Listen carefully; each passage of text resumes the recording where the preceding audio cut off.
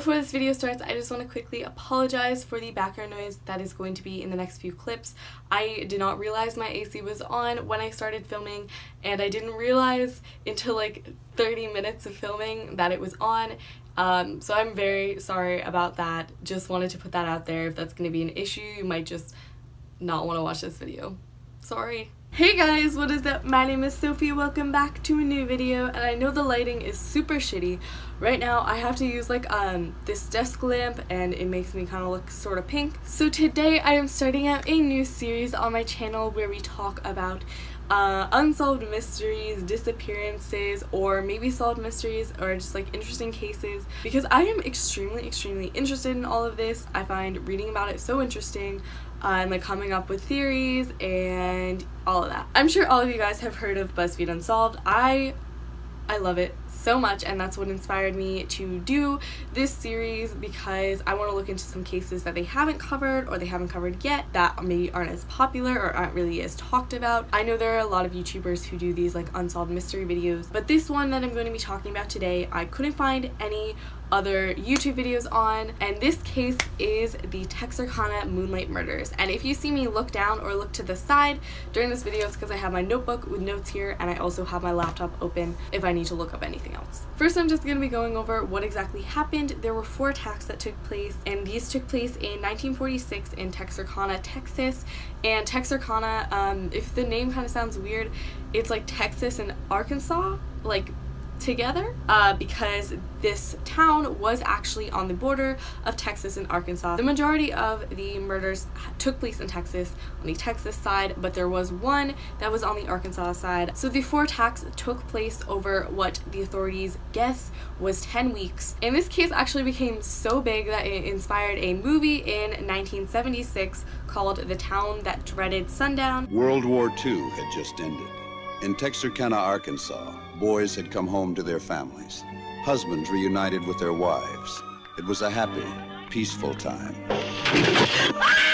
Until the Phantom Killer struck.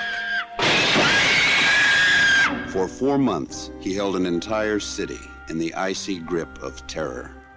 Now, Charles B. Pierce brings this incredible, shocking, and true story to the screen in The Town That Dreaded Sundown. This serial killer became known as the Phantom Killer or Phantom Slayer because he wore a white mask over his face with the eyelids cut out that resembled like sort of a children's Halloween costume of a ghost. You know, like kids go out on Halloween, maybe they get like a pillowcase, they cut the eyes out and they're a ghost. And that's sort of what he dressed like when he killed people. Another important thing to note is that all of the attacks were on couples, often in lovers' lanes in their cars, except for one, which was in the couple's house. The first attack took place on February 22nd, 1946, and this was a couple parked in their car in a lover's lane that was sort of in the woods. The 2 victims were named Jimmy Hollis, who was 24, and Mary Jean Larry, who was 19. A masked man walked up to their car, shone a flashlight into the window, and he had a pistol. He then told them to get out of the car, and he instructed Jimmy Hollis to take off his pants.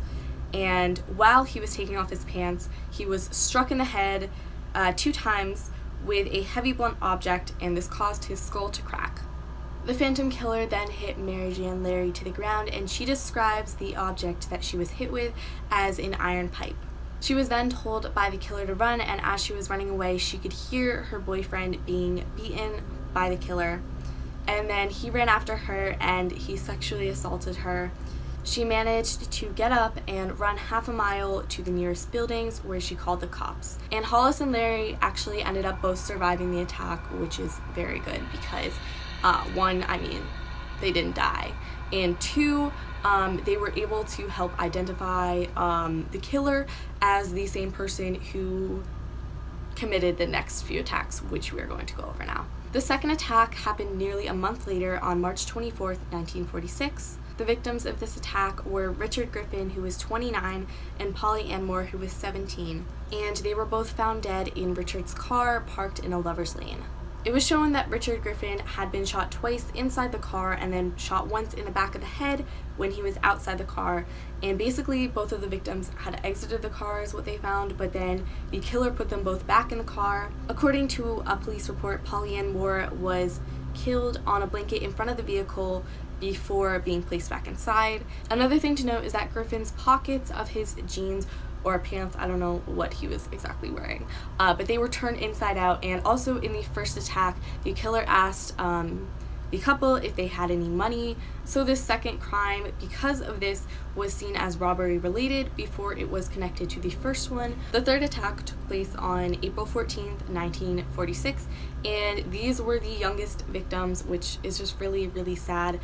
Paul Martin was 16 and Betty Jo Booker was only 15. Paul Martin was actually driving Betty Jo to a slumber party across town. Paul's body was found lying on the left side of the road, and he had been shot 4 times, and Betty Jo's body was found 2 miles away lying on its back, and the pistol that was used in these murders were the same as the second attack. The police were unable to verify if Betty Jo was sexually assaulted, and Paul's car was actually found 3 miles away from her body. The fourth and final attack was actually completely different from the previous 3. This attack happened on May 3rd, 1946. Virgil Starks, who was 37, and Katie Starks, who was 36, and they were a married couple, and this attack happened in their house. So Katie was in her bedroom lying down on her bed, but Virgil was downstairs or in another room listening to the radio, and she heard a sound outside and yelled down to him asking him to turn down the radio.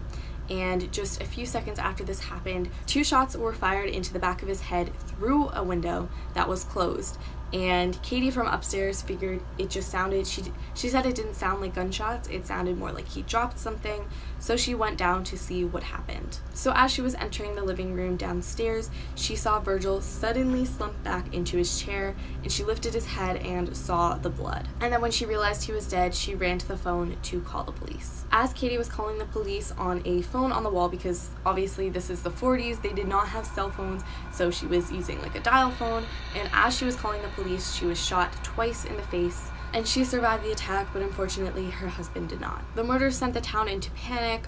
Young couples would not go out at night, they would stay inside. Most people would stay inside, they would make sure their kids are inside at night, but there were a few kids, curious kids, who decided to take the sleuthing and detective work into their own hands, and they would park in cars in lovers' lanes at night to try to catch the Phantom. And along with that, police recruited young teens as bait for this. They would have them sit in a car in a lover's lane, and they would have police parked nearby and ready to go if the Phantom Killer decided to show up. And with that being said, let's get into some of the theories. The first theory I think is a bit of a stretch, and it is that the Phantom Killer is the Zodiac Killer. And the reason that people have come up with this theory is because of how similar the 2 cases are. And although they are similar because it was all about couples, and it often happened couples parked in lovers' lanes between both of the cases. Both of the murders with them happened at night. Both of them were wearing masks. They used small handguns, and both of their last known crimes were completely different from the usual pattern. For the Phantom Killer, that was attacking the couple in their home, and for the Zodiac, that was killing the taxi car driver. And these cases were also separated by 20 years, which means that the Phantom Killer would have been about 20 to 30, and the Zodiac would have been about 40 to 50. But the strong psychological differences between the killers lead me to believe that this is not true, and it is much more likely that the Zodiac was inspired by the killings of the Phantom Killer rather than it being the same person. For example, the Zodiac concentrated his attacks on the women, making sure they were dead, while the Phantom concentrated his attacks on making sure the men were dead so they wouldn't disturb his attack on women. The Zodiac Killer also did not sexually assault his victims. That was not really shown to be the cause of the killings, while the Phantom Killer was definitely, that was one of his reasons. So I don't know, I really don't believe that theory. You guys can let me know your feelings on it down below though. Okay, so this is actually a day later. I started filming yesterday, and then it just got too dark and I had to stop filming. So now I am back, and I'm going to be going over the other 2 suspects in this case that I could find information on. The main suspect, and this is the one that everyone was pretty much convinced that he was the Phantom Killer, and there was a book published, I think in 2014, written by a historian and a former reporter who lived in Texarkana, which had all of this evidence that really framed this guy for the murder. So his name, and I know I'm gonna say it wrong, so apologies in advance, is Ul Lee Swinney, and he was 29 years old. He was very notorious in the town because he really liked to steal cars, and he had just been in like a bad place with police since he was a teenager. And he had just recently gotten married, I think a few hours earlier, to Peggy Stevens Swinney, who was 21 years old, and a few hours after their wedding, she gets arrested for stealing a car. I'm not sure exactly how this happened. I guess they were together stealing this car as like a fun honeymoon activity, but she was the only one who got arrested. I don't know if maybe the cops got them when they pulled over somewhere and he went to like go to the bathroom or something. I don't really know. Basically, Peggy got arrested, and 2 weeks later the cops get Ul, and as they drove him to the station house, he asked a really weird question that raised all of the suspicion against him. He asked, "Will they give me the chair?" Meaning, is he gonna get like killed for this, like the electric chair, you know? The cops told him, you know, stealing cars isn't punishable by death, so this really led them to think that there is something else going on, like this guy did something to make him think that he could get killed. So maybe he didn't know the cops were taking him for stealing cars, you know. The other main piece of evidence against him is that statements from his wife Peggy describing the murders and saying all this stuff like really linked him to the killings. Basically, in her statements, she went over the nights of the murder and just like all of the stuff with stealing the cars and stuff. Basically, every single night that a murder happened, he didn't have an alibi, she wasn't with him, there were hours, and she didn't know where he was, which is super suspicious, I think personally. But the police ultimately found that she was an unreliable witness. They didn't have any proof of any of this stuff. Everything was just her account of it, and they couldn't fully trust that. So while the police didn't have enough evidence to convict him of these crimes, he did end up in jail with a life sentence for auto theft in 1947, but he actually ended up getting out of jail in 1973, and my research shows that he spent some time in a mental hospital and he ended up dying of cancer in 1994.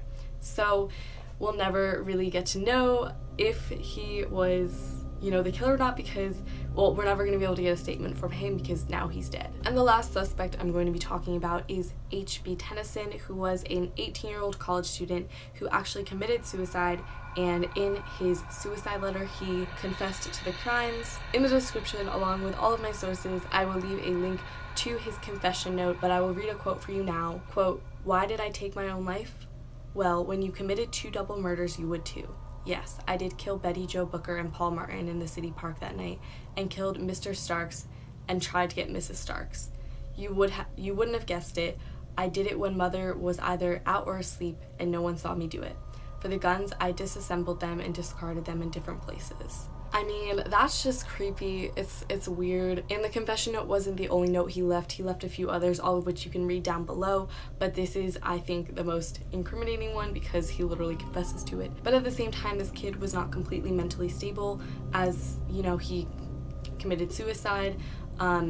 And I think there are a lot of people who just confess to things who didn't actually do them, whether it's for fame or, you know, fame after death, that kind of thing. Another important thing to note about his letter is that he only confessed to the final 2 crimes, which still leaves this whole like question of who committed the first 2 crimes, and was he a copycat? So a possible theory is that Swinney committed the first 2 murders and Tennyson committed the second 2. So that is all I have on this case. In the comment section, please let me know what your theories are, who you think the Phantom Killer really is. And if you know of any information about this crime that I left out, leave that in the comments as well. I would really like to see it. And if you want me to continue this series, if you want me to research some more unsolved mysteries and do videos like this for my channel, if you like, you know, the sort of BuzzFeed unsolved mystery thing, make sure to leave a thumbs up because I hope you guys like this, because I definitely want to do more videos like this. And if you're not already subscribed and you want to, make sure to hit subscribe. You can follow my social media, all that stuff. Yeah, that's it for this video. Hope you guys liked it, and I hope you all have a great day. Bye.